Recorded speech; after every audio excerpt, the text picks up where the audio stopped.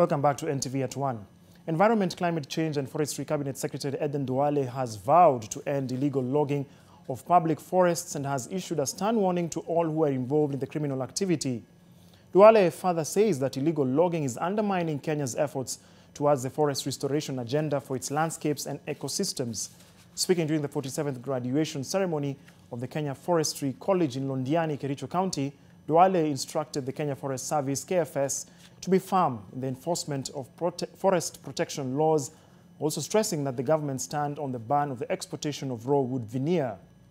Kenyans have also been urged to take up tree planting exercises as a way to restore the country's ecosystem.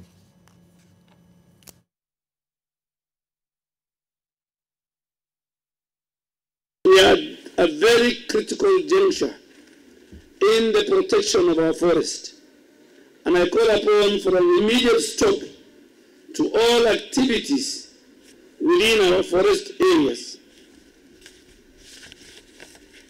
We must stop illegal logging.